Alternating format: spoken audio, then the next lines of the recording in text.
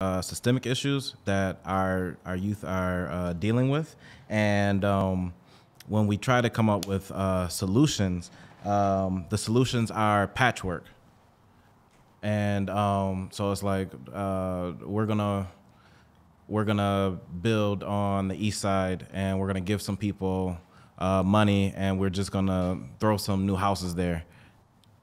That particular area may not need new houses, you know. Maybe it needs a museum or a dance studio, or maybe it needs something else. But people take like the popular ideas of what they think is working, or sometimes the evidence-based solutions that are supposed to be working, and then they just throw it into a situation, and it doesn't work for everybody.